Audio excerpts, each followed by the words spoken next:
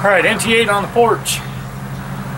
We've got our third Ebola guy across the river over in Omaha. He died this morning. And I was watching E.T. Williams this morning, and he says the Ferguson verdict is going to be released today. Now, how does that time in together? It's going to be race card throwing time. It's already on Facebook on the CNN page. Read the comments. A lot of race cards being thrown out.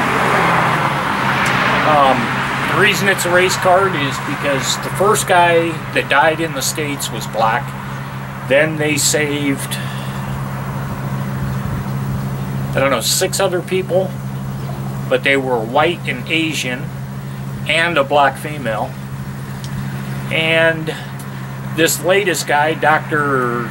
Salia, that died this morning, is black.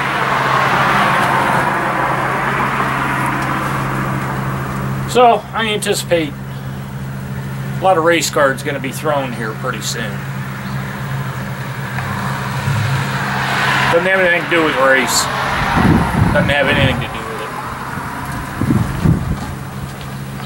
it. At 11 o'clock my time, which I think I'm -6 from UT time, there's going to be a press conference, and I'll put the link down in the description. You just go to it and you should be able to watch the press conference live.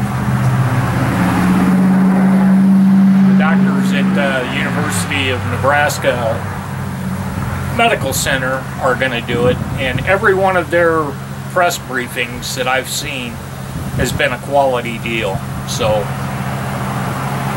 I hope you get a chance to watch that if you're interested. But wow, why is it always got to have something to do with race?